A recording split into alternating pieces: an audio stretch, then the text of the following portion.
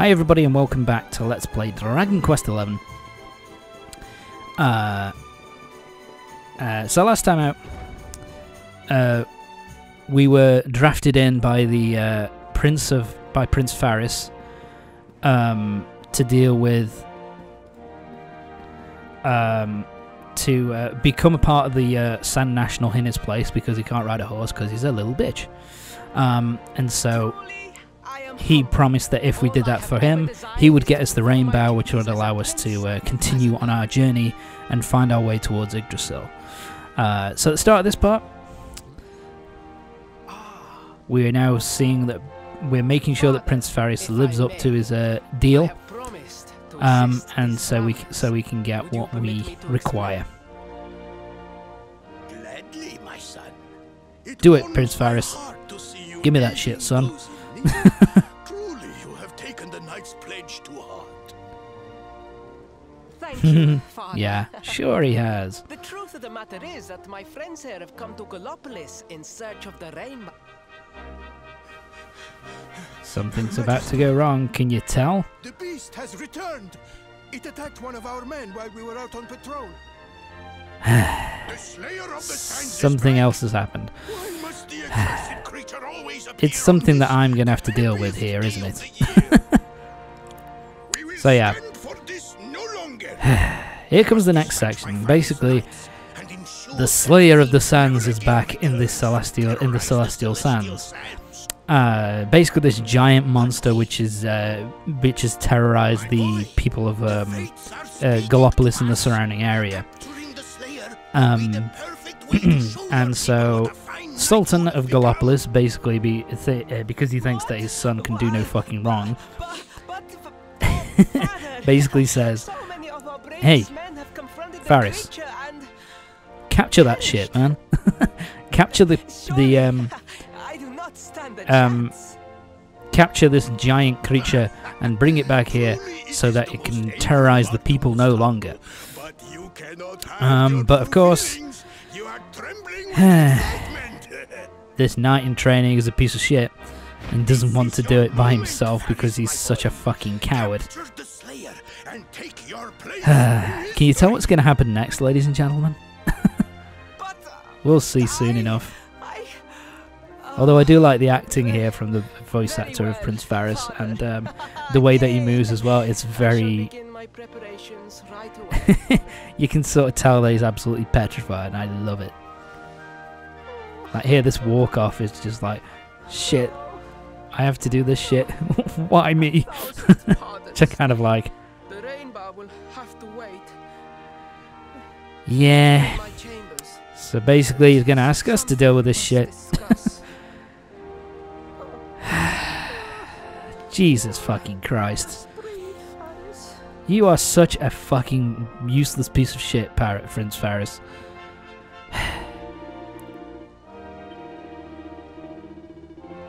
Would you go with him as chamber? Yeah, fine. I know where he is. Jesus Christ. Alright. Alright, Prince Farris, where are you, you useless sack of shit?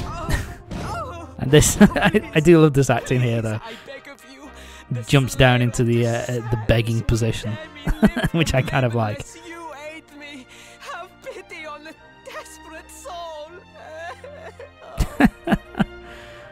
Oh, he's acting so good. The voice actor for Prince Farris is so fucking good here.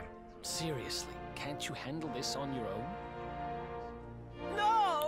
So yeah. No, such a thing is impossible. I am no knight. I neglected So yeah. Not only can this guy not fucking ride a horse, but he's also neglected his training as a knight and has basically had his vassals fight all his battles for him. He is truly a piece of shit.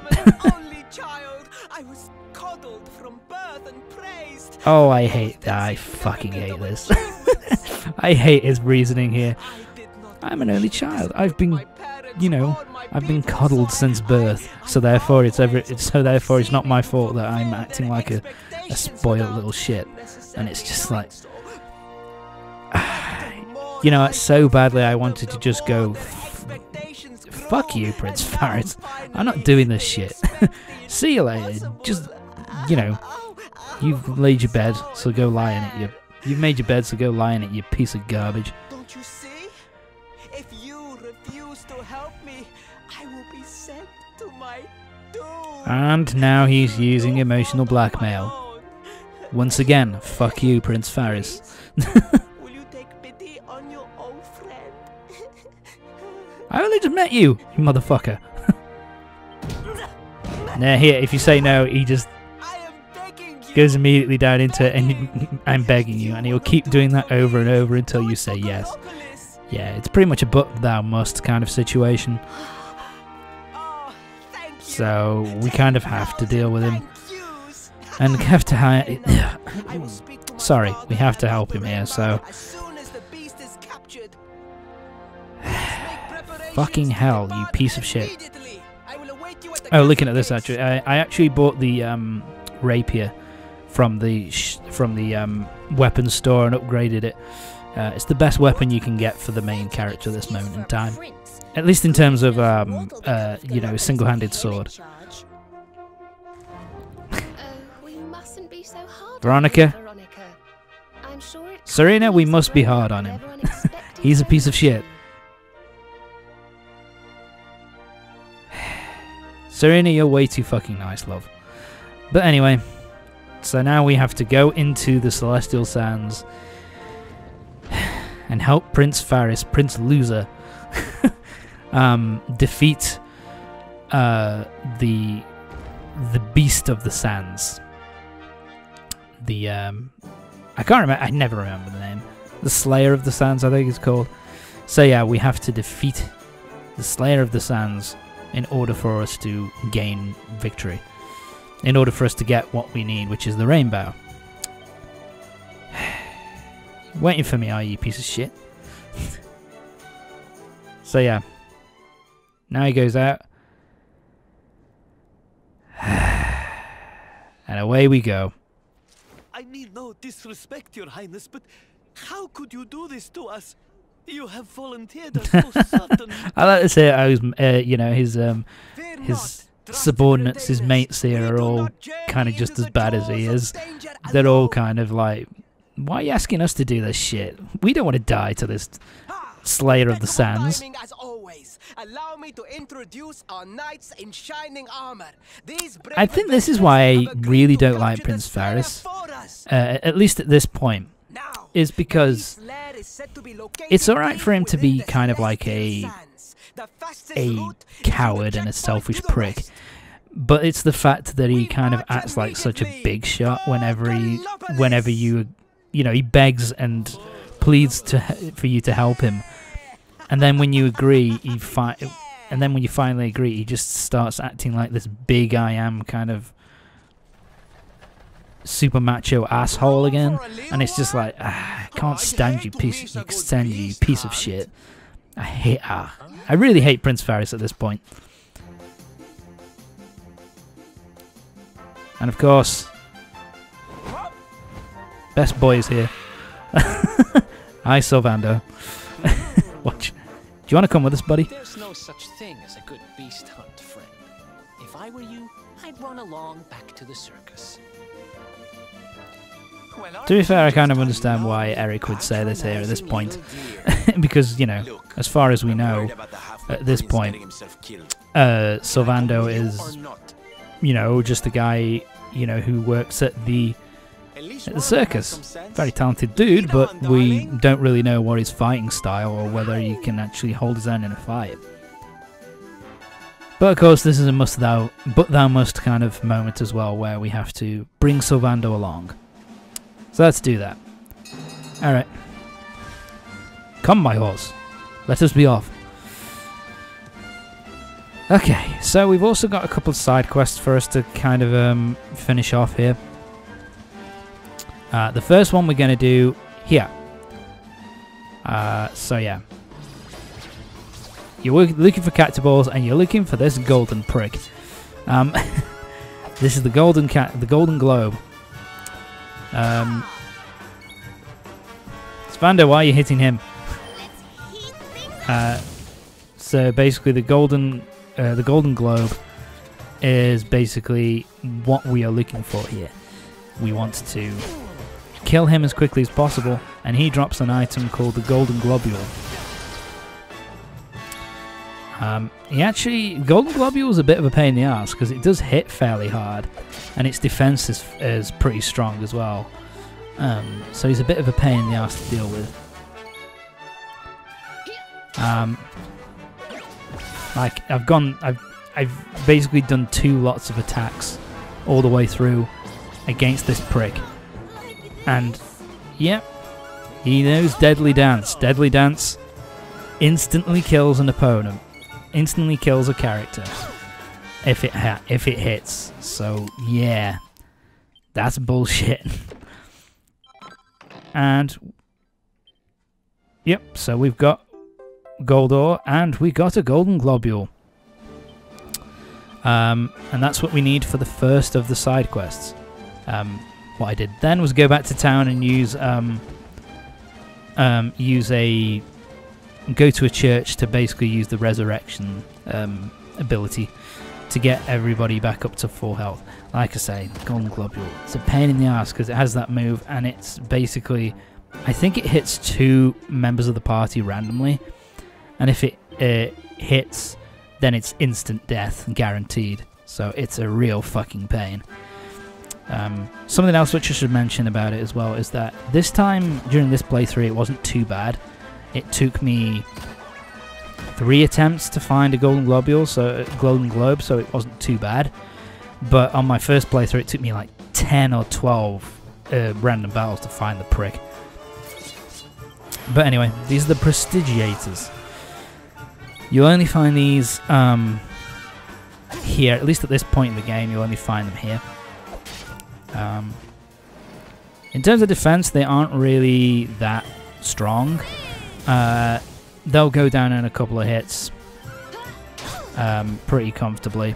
So yeah, they're really not all that hard from they're not that defensively sound. But they do know have a whole bunch of magic attacks that they can use, which can cause a metric fuck ton of damage. I believe that is the technical term. And so they're a bit of a pain in the ass to deal with. Hi, buddy. Special mission to get these ancient ruins. Yes, these ancient ruins are not related to anything now, but by endgame they will become very, very, very important. Okay, so now it's time to do our second side quest. This is a Spitfire. You have to fight one of so the thing that they want you to do is they want you to defeat a Spitfire using a certain what's the name of it?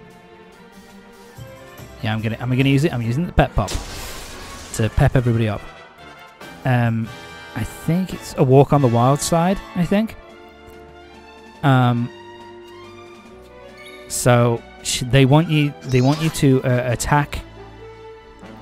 So what the best thing to do here is get everybody pepped up and attack this thing until it goes into the orange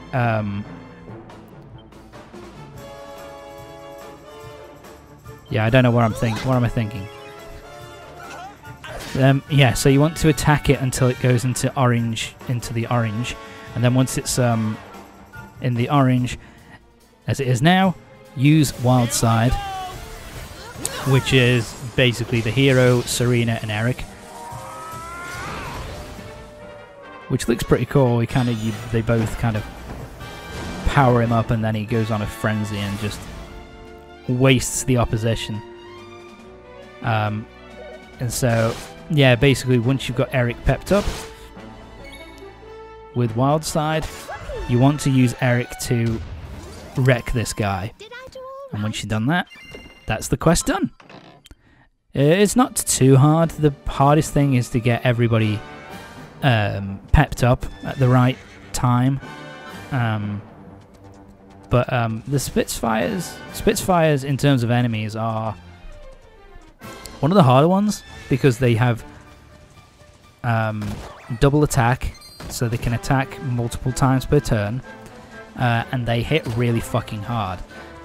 They use like flame breath, and they also use physical attacks. So yeah, Spitfires are a bit of a pain in the ass. They're not just because of how hard they kind of hit. Damn it, the crabs have run away. Yeah, I think here I was just having a look around just to see, is there anything else I can pick up? It's like, no. Alright, let's move on. So then we want to get to here, because this is where Prince Farris has taken a rest. Oh, for fuck's sake. Prince Farris, you're a fucking pathetic dude. You call yourself a fucking, you know, prince and trying to become a soldier? You're fucking useless. There you are. As you can see, I have decided to set up camp. We will continue our quest in the morning. If you say so, dude. You get your beauty sleep, Princey dear. You've got a hard day of getting us to do your dirty work. I love it, Sylvando here, though. He's just kind of, he's just... I just like how Sylvando's just kind of... He has no qualms about hiding his disdain for what Prince Farris is doing whatsoever. I really, really like it. It's he's such a fun character to watch, and I just like how blunt he is with Prince Farris in this early section of the game. In this, you know, the first section that you kind of meet him. We're none too sure ourselves just yet. But for the moment, we're trying to get to Yggdrasil. We need to understand more about the mysteries surrounding the luminary, you see. It's all to do with a horrible being called the Dark One. He wants to bring death and destruction to the world. Serena, you're talking too much, dear. All right, big mouth. Yeah, Veronica's just like, for God's sake, what are you doing? We've just met this dude and you're already telling him about everything. Can you chill out, please? So there's a dastardly villain coming to steal all the smiles and laughter from the world. And you four heroes are on a daring mission to stop him before it's too late. Oh, now that does sound fun.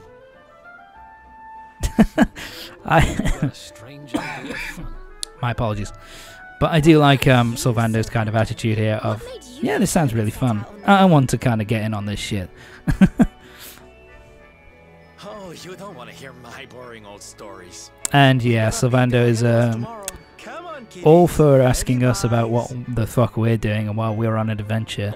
While we're on an event, why we are. I'll say that again. He's all for asking why we are on an adventure together. But when it comes to finding out information about him, he's, you know, he wants to keep it all very hush hush. In fact, from what I remember, yeah, we don't find out about Sylvando's story for a really long time. It takes a good while before we find out what the hell's going on with him. But let's kill you first. Oh, new enemy. Oh no, we haven't. Whatever. Neither of those we've already seen. So, die, Needler. And this guy is the Crabadabadoo. There you go, I remember that. That's such a good name. They're fairly weak. Fairly straightforward. I mean, they hit decently hard, but they're not really all that difficult. Oh, and we've faced these guys before, but this is the first time that we see Shades as a regular enemy. Shades are... basically, their defense is pretty high, but their attacks don't really do too much damage. So they're kind of... they're not that difficult to fight against. And yeah, went down pretty comfortably in the end. Nice. Alright, let's move on. Ah, here we go. New enemy. This is the Flython. The Flython. Which I kind of like the name of. It's a python that has wings. Shocking. But in terms of defensively, these things aren't particularly tricky. Attack-wise, they hit decently hard. I don't really let them show it off, but they hit decently hard. And at the same time, they also... so they hit decently hard, but... and they also have, I believe... they use poison for status effects. Damn it. So, you know, they're not... The Flythons aren't too tricky to deal with. But, you know, they still are a bit of an upgrade from... a slight upgrade from enemies we've fought before. So, yeah, they're not too bad. Alright then. Here we go, ladies and gentlemen. We've caught up with Prin Farris and his bunch of goons. And so now it's up for us to take on... Now it's time for the boss fight. Against the Slayer of the Sands. I don't see it anymore, kid. The cowardly creature is nowhere to be found. I do like that acting there, where he's kind of like breathing a sigh of relief. Oh, thank fuck, nothing's here. And then he's like, now I have to be pompous and really show off. It's a good thing he wasn't here, and my brilliance forced him to run away. But no, now he pops up. Oh, that's a real... Oh my god, Prin Farris is such a fucking loser. So yeah, this is the Slayer of the Sands. He's essentially a giant scorpion. I have to say, in terms of design, I really like its design. It's a very cool looking design. I like how its colorization, the way it's colored as well does make it fit in with the whole desert motif as well. So I really like it. I think it's a really cool looking design. This little drama needs a hero or two. So yeah, now we've got to take on the Slayer of the Sands. Bring it on, bitch. I'm gonna kick your ass. The Slayer of the Sands draws near. Okay. Okay, so what we're going to do first is Sylvander will get a few hits off. What you want to use here is you want to use your most powerful techniques to start off with. So let's try and use a slit. That didn't work. And so what we're going to be doing with Serena, we're going to be using her to buff everybody and to heal everybody. And Veronica, we're going to use Sap to to weaken the enemy's defense. In terms of attacks, his physical attacks aren't actually all that hard. They don't really hit all that hard. At least not to a ridiculous degree.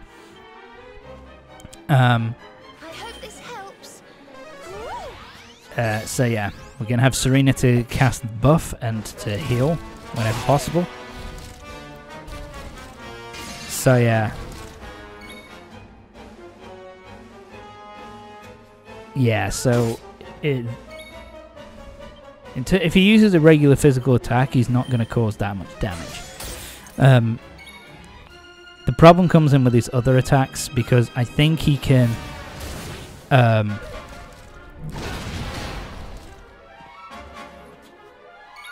yeah, so he can use a desperate attack, which can really cause a fuck ton of damage. He also has an attack which can hit enemies, can hit one person, one member of your party for about 6 hits, and if they all connect, it can really fuck you up pretty easily.